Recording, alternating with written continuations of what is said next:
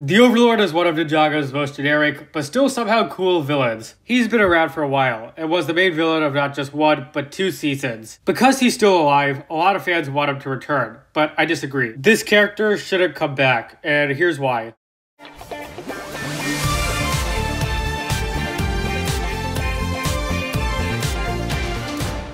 Hey, welcome back for a new video. We're discussing why the Overlord shouldn't come back. So this character, he's very generic. A growing number of people seem to dislike him nowadays. I think he's fine. He's not the most well-written or creative, but he's cool. He's got a great voice. He's got some interesting plans in the show, and it was a good idea to bring him back and reboot it. In Season 2, we don't see enough of him, so Season 3 brings him back, great. But nowadays, we're talking about his second return and third appearance. And that's a different story. Let me explain the differences between his first return and a possible second return. In Season 2, he only takes the lead in the final 2 episodes before being defeated quickly. So while he is the final villain of Season 2, he isn't the villain we see the most of. That would be Garmadon. But if we're talking a second return, what more is there to explore?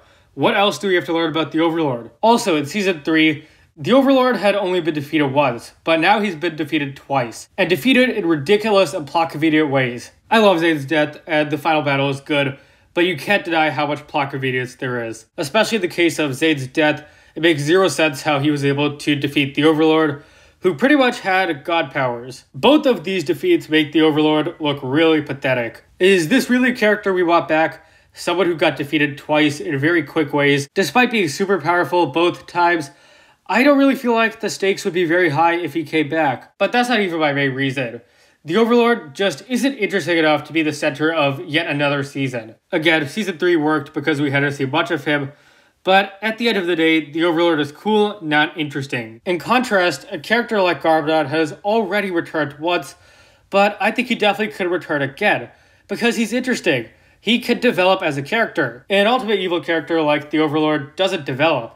They're just there to oppose the ninja. A returning Overlord would be very boring.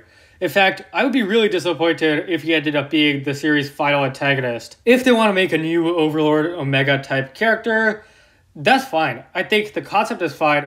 It's just that this specific character has already came back. And there's so many characters I'd much rather see back in Ninjago than the Overlord. For example, Klaus, the Time Twins, as I said, Garmadon. The Overlord has had his time, and I don't think third time would be the charm here. Thank you for watching, guys. If you enjoyed, be sure to leave a like, subscribe, share with anyone and everyone you know. Share your thoughts. Do you guys think the Overlord should come back? Let me know down below, and I'll see you guys next time.